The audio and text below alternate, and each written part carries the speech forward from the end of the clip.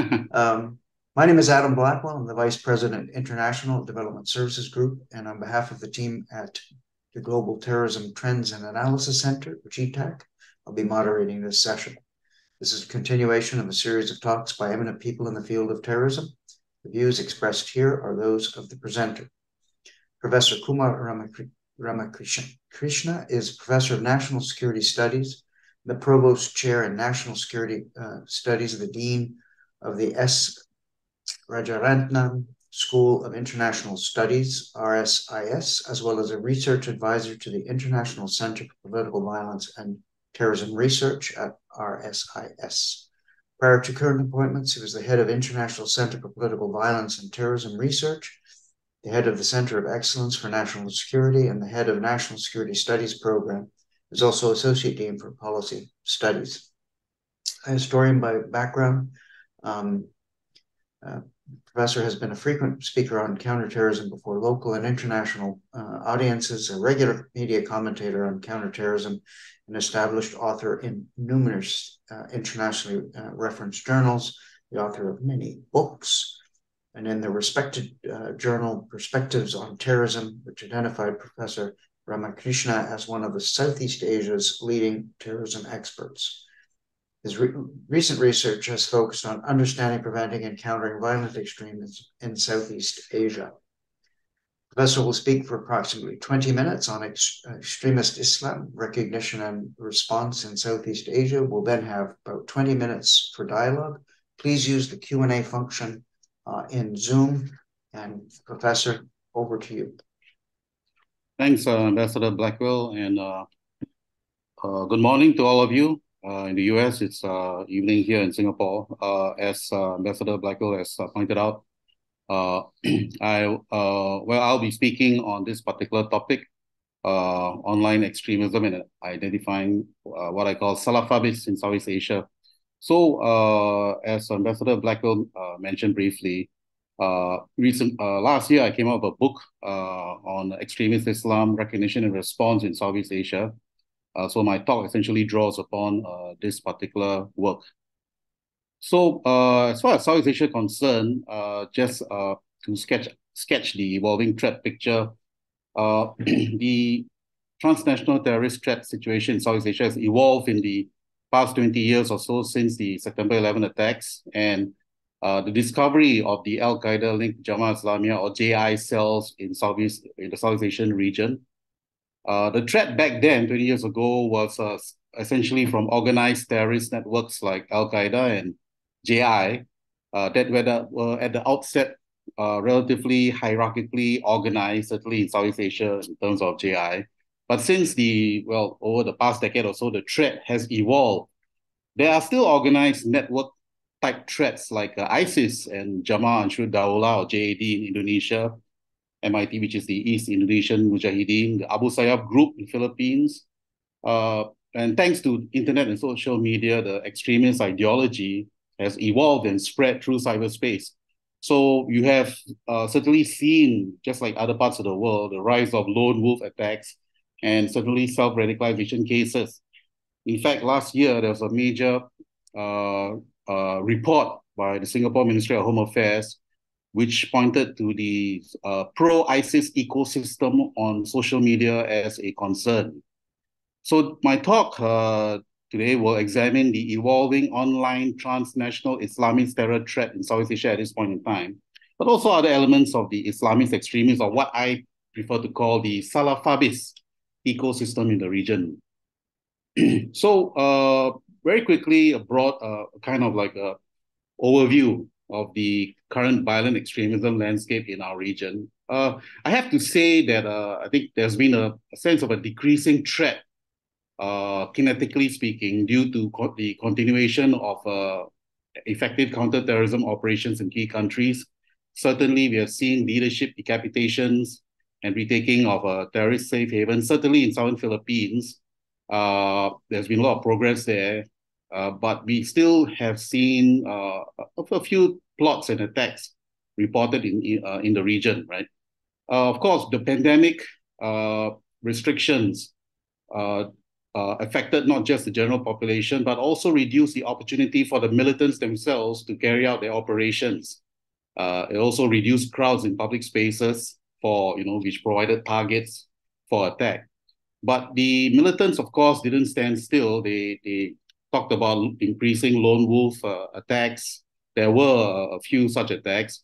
But what we have seen as well is a growing involvement of women, youth, and family networks in operational roles, not just support roles, but operational roles such as suicide bombers in the region.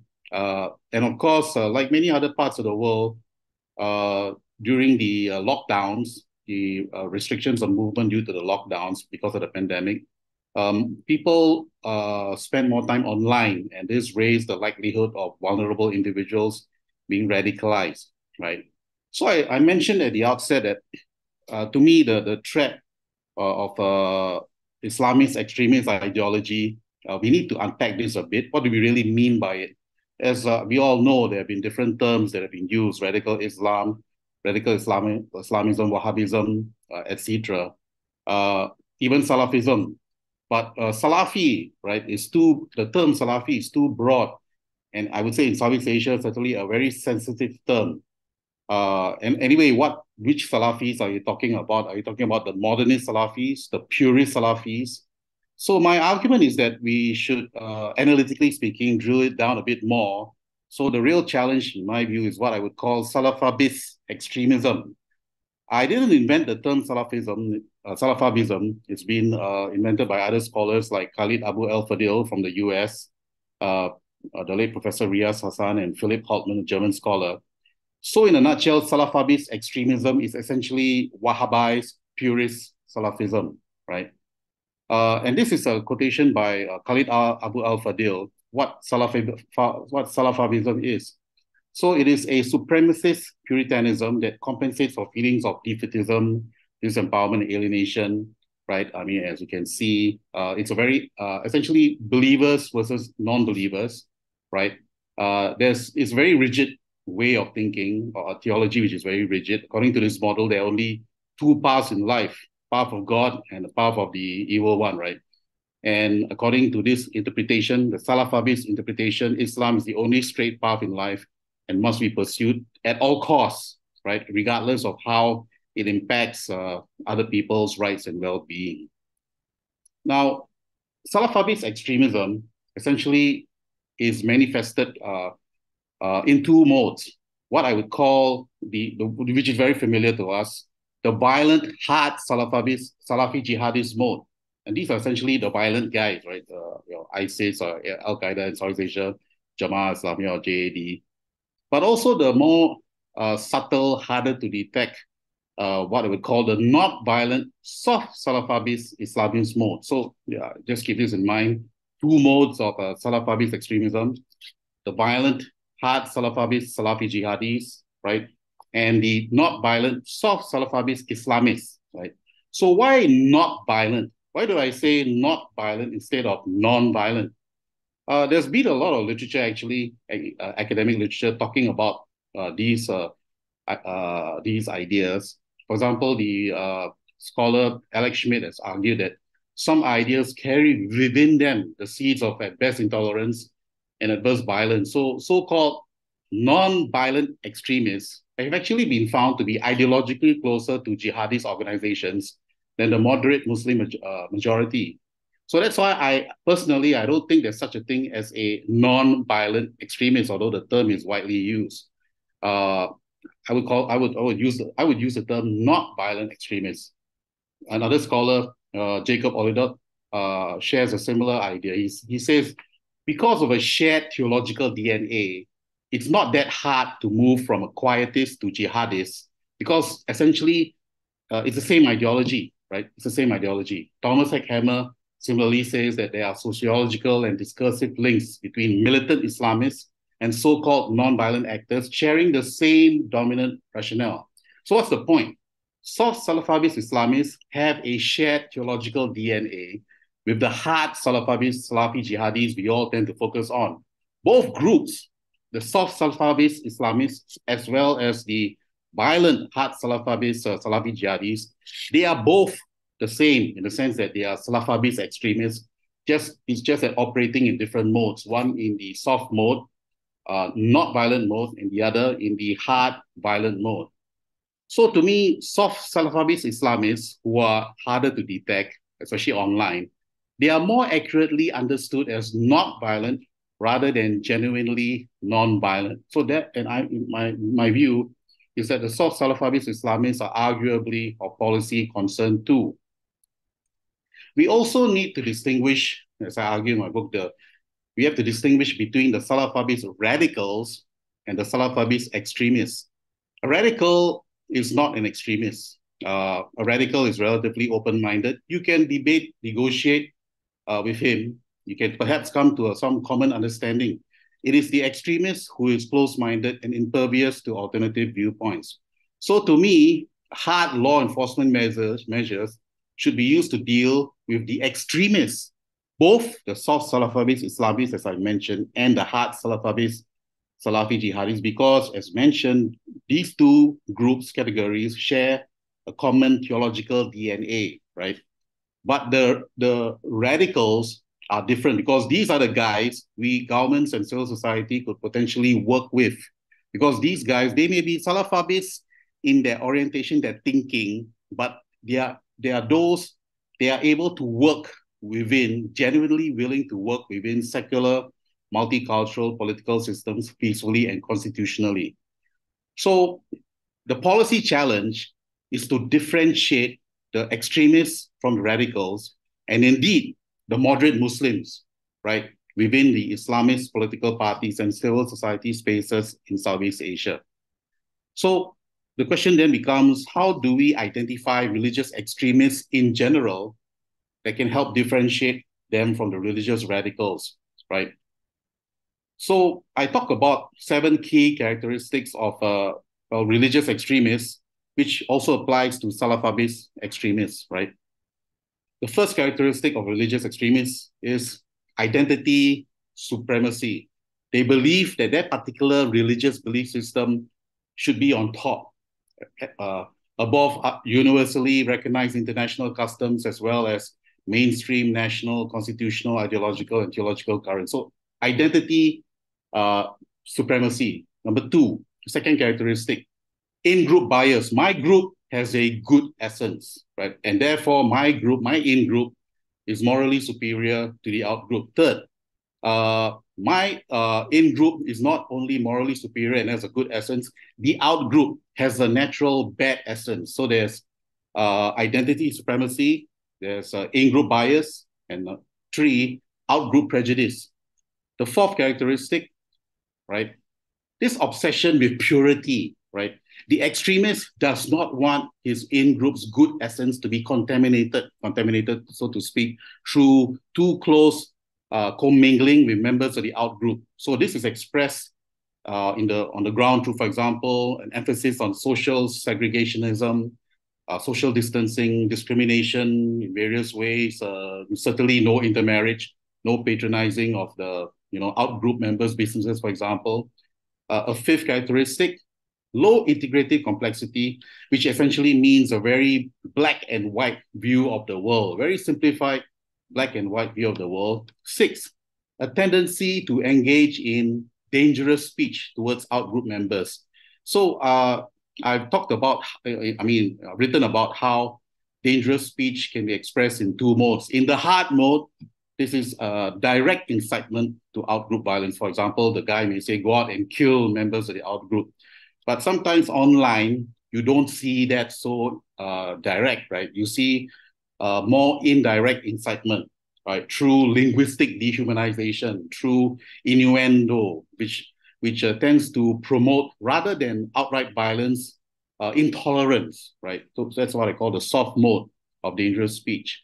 And the 7th and final characteristic of religious extremists, right, which also applies to the Salafist extremists, is the quest, through any means possible, including potentially violence, the political power to restructure the wider polity in society in line with the Salafist or whatever religious vision, right, and which tends to marginalize relevant out-groups, right? So these 7 key characteristics of religious extremists in general, and Salafist extremists in particular, highlight two further key points of note. Religious extremism in general, including Salafist extremism, is what I would call an acute form of religious fundamentalism. That's number one. Number two, and it's important, violence, right, is not just expressed in terms of physical harm. It can also be built into the socio-political structure. It can be structural, right? So some scholars say that, well, we shouldn't really take the extremism bit that seriously, because the religious extremism is a mere rhetorical device to mask what are essentially socioeconomic grievances. But to me, I think the religiosity is real and substantive. So religious extremism is an acute form of fundamentalism, and there's been a big literature on the fundamentalism phenomenon. I won't go into details. But essentially, fundamentalism is a sense of embattled religiosity. Fundamentalism is religion under threat. So I understand religious extremism, including Salafist extremism, as a fundamentalist belief system that legitimizes structural violence against relevant outgroups. And in the Southeast Asian context, Salafist extremism is a fundamentalist belief system that legitimizes structural violence, not just physical violence, but structural violence against non-Muslims, and also those Muslims who are seen as apostates. And structural violence, just to quickly illustrate, it's more than just hostile physical action. It includes verbal attacks, discrimination. Johann Galtung many years ago talked about violence that works on the body as well as violence that works on the soul, right? So Galtung's point was violence can be built into the structure, right? So the point is, extremism does not always need to manifest in physical harm. It can be more structural and indirect. So this whole idea of structural violence and physical harm implicit in it is well captured in actually the US Anti-Defamation League's Pyramid of Hate, right? So this might be familiar to a number of you. So the first three, the first three levels from the bottom: biased attitudes, acts of bias and discrimination. You can consider that to be not violent extremism, right? Whereas when you go to the last two, bias-motivated violence and genocide, that is the violent extremism. So the point is, there is from a social psychological perspective, there is a potential for progression from not violent structural violence to violent physical violence, right?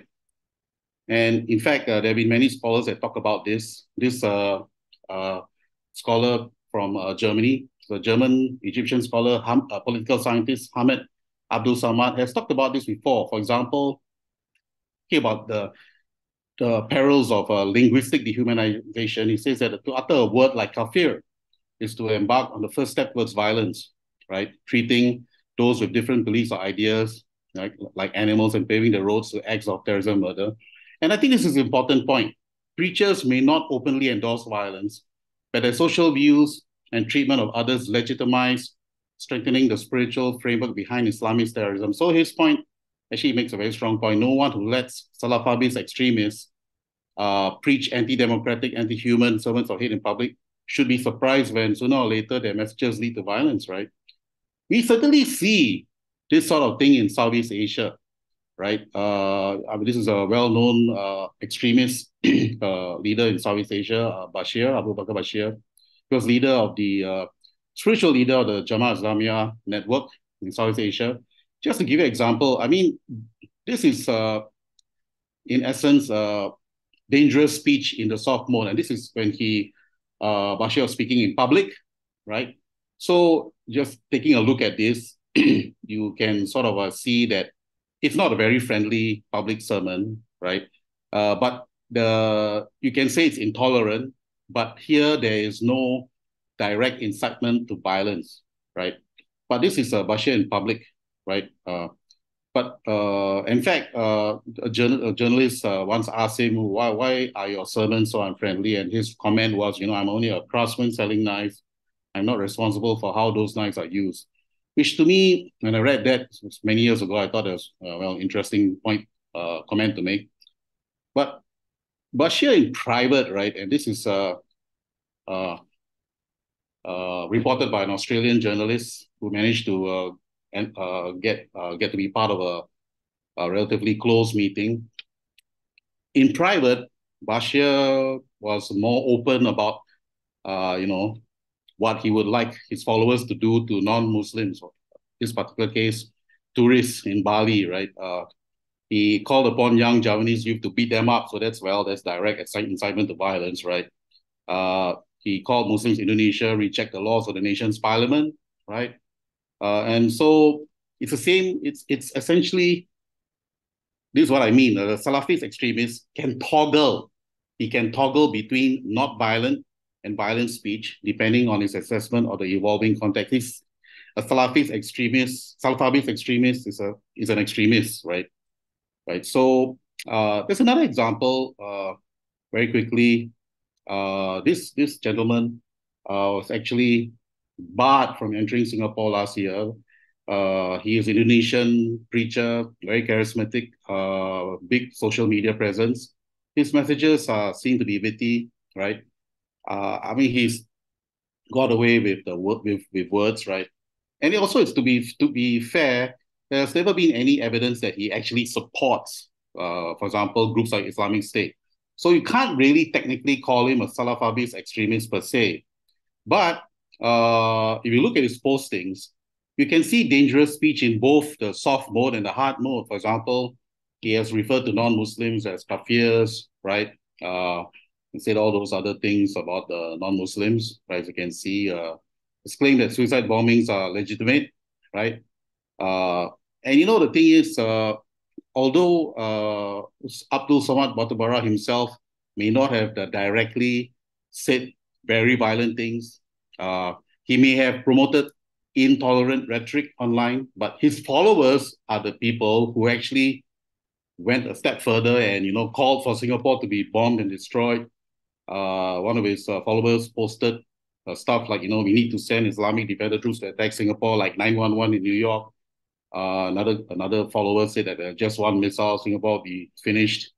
And the thing is, Abdul Samad, his online sermons also helped radicalize a young Singaporean who believed that if he fought for ISIS as a suicide bomber, he would die as a martyr. So Abdul Samad technically may not really be a Salafist extremist, right? Because he's not, can't see that any evidence that he supports Islamic State, but he certainly indirectly nurtured Salafist extremism, right? And the thing is, he has also claimed that Singapore is Malay land, right? And this goes to the point about structural violence, right? So his sermons tend to give the impression that, non-Muslim Singaporeans, you're in a Malay archipelago, a Muslim archipelago, right? So, you should, you should know your place, so to speak. And this is extreme in the sense that it represents a clear deviation from the internationally recognized legal constitutional status of multiracial, multi-religious Singapore as a sovereign, independent, secular country, right? So the wider point is there are Salafist extremists online in Southeast Asia for sure, but there are other types of fundamentalist extremists associated with Southeast Asian Islam like Abdul Samad, who are extremists, right? And they're active on the online space too, right? So at least in Southeast Asia, we are learning not to over-focus on just those Salafist extremists who are linked directly to Al-Qaeda or IS. There are other types of fundamentalist extremists as well, right? So coming to the end, right? So how does the Salafist ideology that sustains and regenerates these threat groups in Southeast Asia get disseminated? What I talk about the 3 Ps: persons, places, and platforms, right? So I call this the persons, places, and platforms represent the ideological ecosystem, right? That actually goes beyond social media, right? So in Southeast Asia, the Salafist ecosystem, which comprises, as I said, the 3 Ps, refer to persons. These persons are the guys who directly influence and help radicalize individuals. person, first P. Second P is platform. And platform can be publications by well-known extremists, print publications, audio, visual media, carrying extremist content that radicalizing individuals can immerse themselves in. This can include social media, doesn't have to be social media, right? But there are various platforms. And places, these are extremist spaces, right? Where individuals can gather with extremists and get radicalized, whether they are private homes, extremist religious institutions, training camps, private sports clubs, whatever. So this is the ecosystem. I summarize it as 3 Ps: persons, platforms, and places.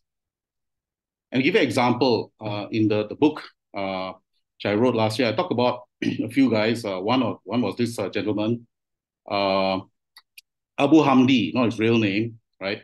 So how do you apply the 3 Ps or the persons, places, and platforms framework to him? How was he radicalized through that Salafist ecosystem? The person that essentially had a big influence on Abu Hamdi as a 19-year-old was Muhammad Jamal Khalifa, who was Al-Qaeda leader, Osama bin Laden's brother-in-law, actually, and who was chief of the International Islamic Relief Organization, who had set up and funded. It was a charity, charity which was linked to Al-Qaeda. In the late 1980s, Khalifa set up this Darul Imam Shafi boarding school in Marawi City in southern Philippines in 1989. And Khalifa was a significant person that helped to radicalize Abu Hamdi. Darul Imam Shafi as a boarding school was a significant place in Abu Hamdi's radicalization as well. In fact, many Darul Imam Shafi graduates later joined Abu Sayyaf group and later even the Moral Islamic Liberation Front in the earlier stage before MILF began to become relatively more moderate, right? So notable Darul Imam Shafi alumni included the Abu Sayyaf group leaders like Gaddafi Jalani and Yasir Igasan. And in terms of platforms, Abu Hamdi, I interviewed him many years ago. He was telling me that within Darul Imam Shafi, publications by people like Ibn Taymiyyah, right, who's a well-known classical Islamic scholar who tends to be, his more extreme views tend to be influential in jihadi circles, right, was always circulated within Darul Imam Shafi and other core Salafist ideologues such as Maududi, Said Qutb, Al-Wahhab himself. Another person I actually got to know was the Malaysian Jamaah Islamiyah treasurer, Wan Min Wan Mat, who's now reformed and working with the Malaysian government. The person that influenced Wan Min Wan Mat very significantly was Bashir himself and the co-founder of Jamaah Islamiyah, Abdullah Sungkar. So Wan Min Wan Mat, who was a lecturer in a Malaysian university, technical university in the southern part of the country, got to know them. A very significant place where Wan Min Wan Mat was radicalized was this Pesantren or religious boarding school called Manul Hakim. There are also private homes that are places where Wan Min Wan Mat used to attend. University Technology Malaysia, UTM in Johor. Not the university as a whole, but certain spaces in the university, right? And platforms, publications by Abdullah Azam, Ibn Taymiyyah again, Wahab Qutb, the usual people that tend to figure on jihadist reading lists, right? So again, persons, places, platforms. So these comprise the ideological ecosystem in which people like Wan Min Wan Mat and Abu Hamdi were immersed in and got radicalized. So finally, how can we counter Salafist extremism in Southeast Asia? I talk about the so-called 4M way, right? How we can respond, right? So the first M, right, is message content, right? So I talk about the need for proactive alternative narratives, much better than reactive counter narratives. For example, what I mean is if the Salafist extremists say that the government is against you, a counter narrative would be, no, the government is not against you, and I'll give you an example. Rather than, like reacting all the time, should provide an alternative narrative. For example, actually, tolerant Southeast Asian Islam is fully compatible with modernity, or Southeast Asian Islamic cultures are just as authentic as Islamic culture in the Middle East, right? So it's more proactive rather than reactive message content. Apart from message content, the second M is message framing. How do you put the message across? And this is where some communications scholars talk about the message being sticky, right? It's got to be memorable, right? Snackable content, the use of satire and humor. The third M, message dissemination. How you have your message content, right? You got your alternative narrative. You have your humorous message, but how do you disseminate the message? And this is where precision, I argue, precision in the use of platforms for particular audiences would be actually worth thinking about, right? So in Southeast Asia, when I did the research, it was discussed that Twitter may be good for government and media, but Instagram for youth, right? That kind of thing, message dissemination. And finally, the fourth M, I would say probably the most important. You may have an excellent message, right? Your content may be great. You may have a good skill in framing your message. It can be very sticky, right? You may be spot on in terms of your platform for disseminating the message. But if the audience is not in the mood to listen to you, you got a problem, right? And this is where ultimately good governance to address the wider political, socio-economic grievances are important, because good governance, which addresses very effectively the underlying grievances that give rise to discontent, would impact the receptivity of the target audience to your positive messaging. So right now, for example, Southern Philippines, although very positive steps have been taken towards Bangsamoro, self-determination, with the creation of the Bangsamoro Autonomous Region, the Muslim Mindanao, which is a very powerful thing, right? The slow pace of Marawi reconstruction, relatively speaking, most analysts would say isn't that good a thing, because you do need to bring the displaced persons back to Marawi city, otherwise and sort out the job situation, because otherwise there will be discontent which can fuel recruitment to extremist groups. Yeah. So ultimately, yeah. So that's what I wanted to bring across to all of you. Yeah. Thanks very much. Back to you, Professor Blackwell. Thank you very much, Professor Ramakrishna. We do have some questions, and I did promise to let you go. I realize it's late there. The first question is, can you talk about local resistance to these groups? And what is the landscape and effectiveness of local militias in hotspots where these groups are most active? Okay, so in places like it's a varied picture. Let's take Indonesia, for example.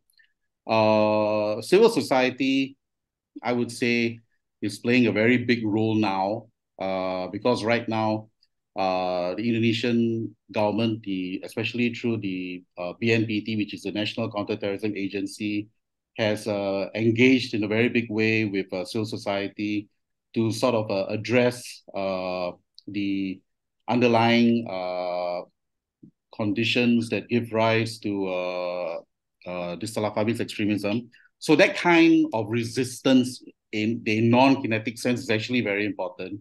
Of course, if you look at Indonesia, the work of the police, in particular, the Densus 88, the Detachment 88, Police Counterterrorism Force, that is still very important. But ultimately, you need both kinds of resistance, right? You need the kinetic resistance, which is represented by Densus 88, and the non-kinetic resistance, which is very important, which is all the other things I mentioned as well.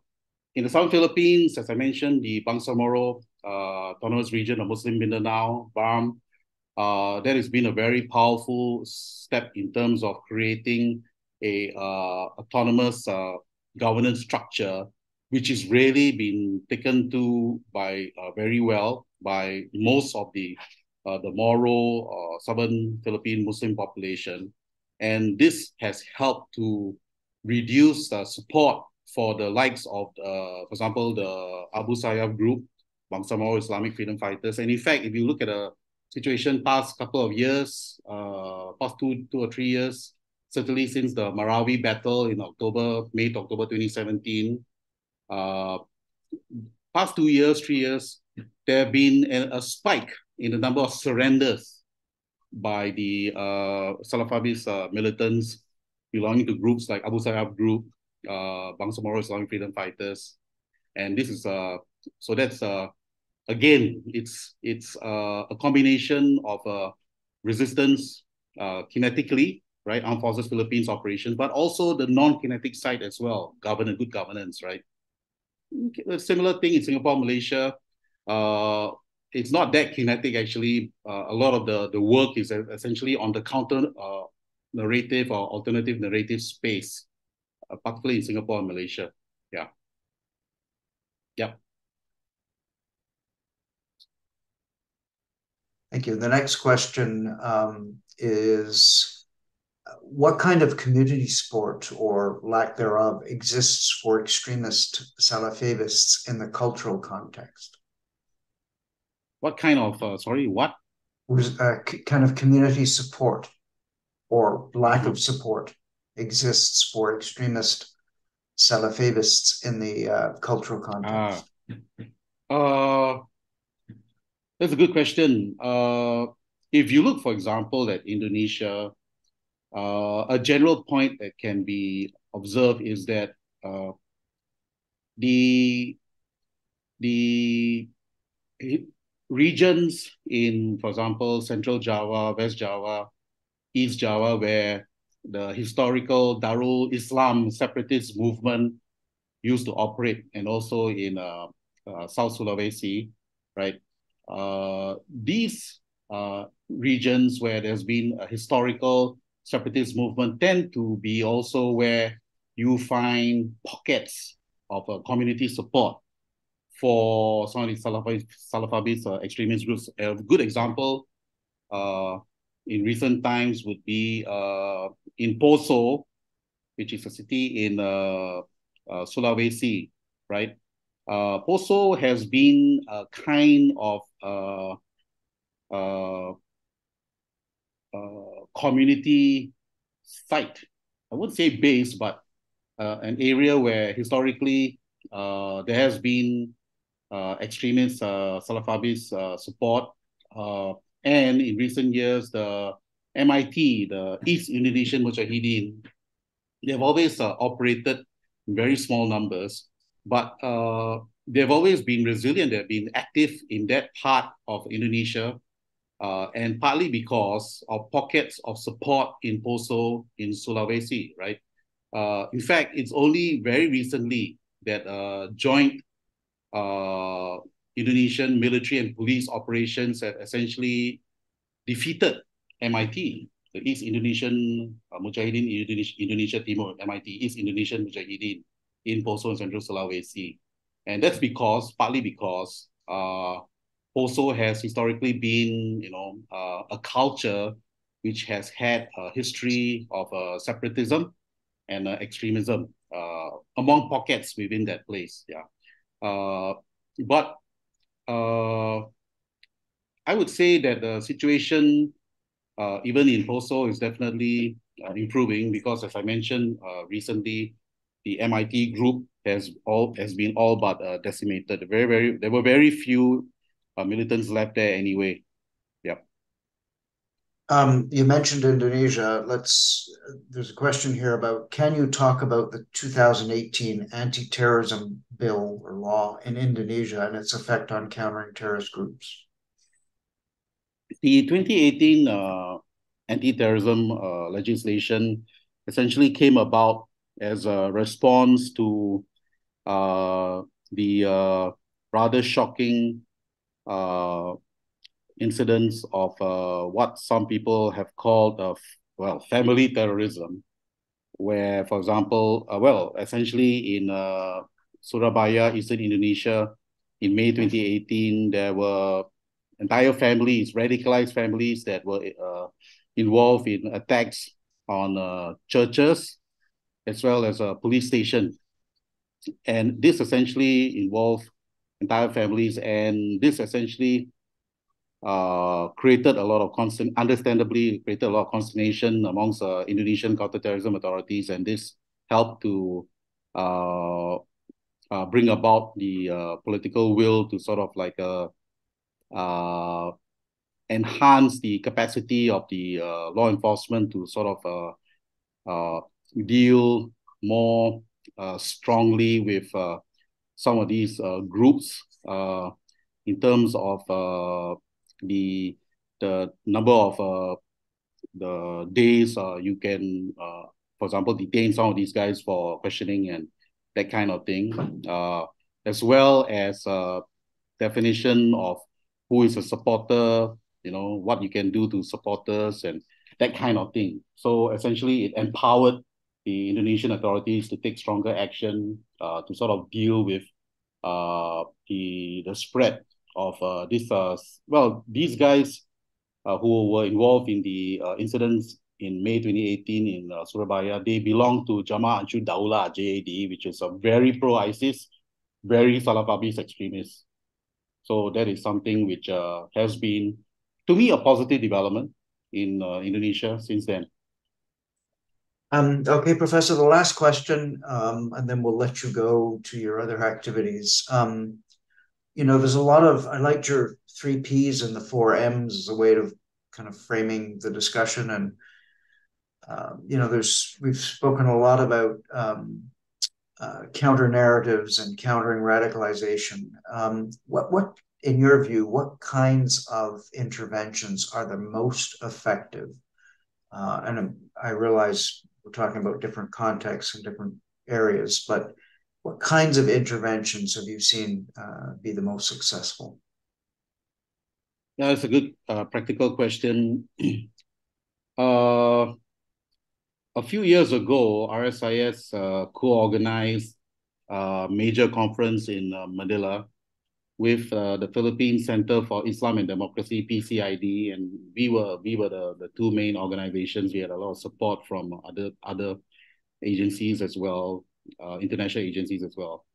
But this conference was very useful. We had about 400 people, and we got a bunch of participants from across government, from social media companies, civil society, religious leaders from the not just Philippines, but the Southeast Asian region. And in terms of the countering the extremist narrative, right? I think there are a couple of things which I recall, which I think are still relevant today. Number one, at some point, you really do need to engage the religious leaders, the Muslim Islamic scholars, if you like. How you engage them, well, that really depends on your national context. You need to engage the religious leaders. Why? Because they are the ones, not the government, the religious scholars, the independent religious scholars, the independent moderate religious scholars. They are the ones who know the hadiths and the Quran the best, right? And they have the local stand-eye and the credibility to sort of tell the audience, right? Look, this is what these guys say about jihad. Oh, that's wrong, right? I mean, they can say it. So you need to have the religious leaders to establish the theological baseline as to where religious thought becomes extreme. They can do it. So you have to have religious leaders. Number two, you also need to expand the number of, the kinds of people involved to include women and youth, right? The role of women, and I think it's not just applies just to Southeast Asia. I mean, the role of women, you can see it's very important across the world. Like, well, certainly in Southeast Asia, we have found that, if the woman, say the mom, or the spouse, right? If the mother or the wife, right, is not radicalized, that is a powerful protective factor against radicalization within the family unit, right? But if it's the other way around, the mom or the spouse is also radicalized, well, that's a risk factor, and we saw that in the case of the Surabaya bombings. Well, not just the Surabaya bombings, which were linked to the Jamaah Ansarud Daulah, but also even in southern Philippines, where we've seen families implicated in terrorist incidents as well. So, and young people, right? Young people understand other young people. So in terms of the four M's, right? In terms of message content, dissemination, right? Young people have good ideas which can be harnessed in designing alternative narratives, which could be targeted at other young people. So you have religious scholars, we need women, we need young people. Yep. And the final thing which came out from that particular conference, which I think is still relevant, is you need to have, well, it sounds like a cliche, but well, it's got to be a whole society approach. You need social media companies involved. You need the civil society people involved. You need the community leaders, the grassroots leaders involved. And it's got to be orchestrated. It's got to be coordinated. So the role of the government or relevant agency would be to play that coordinating role in order to devise effective. You need a coordinating role, and you need to be inclusive, right?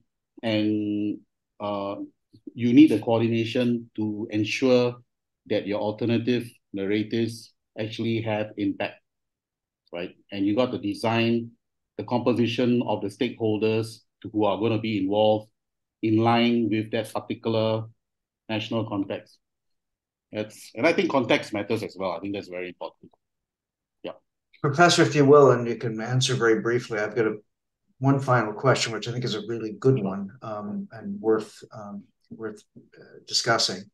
A number of foreign fighters from South Asia joined ISIS and Al Qaeda in conflict zones.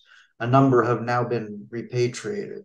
What's the impact of those that have been repatriated in terms of radicalization and Salafism? In Southeast Asia, we had about, by some estimates, almost 1,000 individuals that went to the Middle East at the height of the so-called ISIS Caliphate. Mainly Indonesians, a number of Malaysians, very small number of Singaporeans. A number of them were repatriated. The biggest challenge has been because it's not just fighters that came back; they came back with their families, right? So a big challenge is now reintegration, rehabilitation, and reintegration, and this is why. Well, certainly Indonesia and Malaysia, they are paying a lot of attention to this. You don't see this that much in Singapore because Singapore is small and we didn't have that many people going there anyway. But in Indonesia, particularly Indonesia, the big challenge now is reintegration, rehabilitation. Families, it's not just fighters, it's families. So, and this is still ongoing, and this has been the biggest challenge. But positive thing I can say is I think the Indonesians understand this, and that is a national effort which involves not just government agencies, but also civil society has stepped up. So that's a very useful space to watch. Thank you very much. Professor, we're most grateful for your time, especially given the time zone challenges. So I would like to thank you on behalf of all of us here in GTAC. Look forward to maintaining the contact and discussions. I'd like to thank everybody for listening in and stay tuned for our next event. So thank you, everybody, and enjoy the rest of your Wednesday. Thank you very much, Ambassador, and see all of you. Thank you very much. Thank you. Have a good day.